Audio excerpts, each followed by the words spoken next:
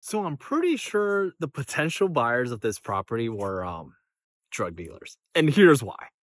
So I meet them here at the property and they pull up in this brand new white SUV Mercedes AMG class.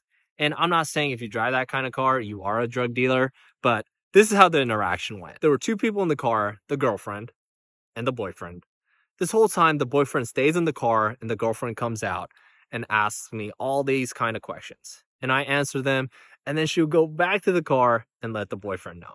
And after doing that for like 20-30 minutes, the boyfriend gets fed up. He comes out and lets me know, hey, I'll pay full price, all in cash.